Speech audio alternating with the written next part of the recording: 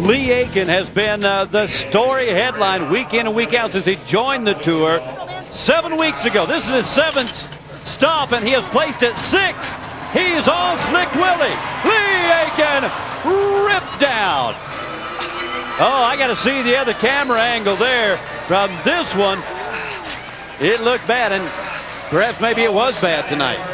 Well, you can hear him gasping for air. You know, this is a rematch. He rode Slick Willy over 7 seconds earlier in the year at a Challenger event. Slick Willy just has an unbelievable day, and you cannot have a bull buck any harder than that. Gets him stretched back on the end of his arm, brings him right over his head. And luckily, I mean, just the extension of Slick Willy, and that's probably the best trip that I've ever seen that bull have. Unbelievable. Oh my, that was serious.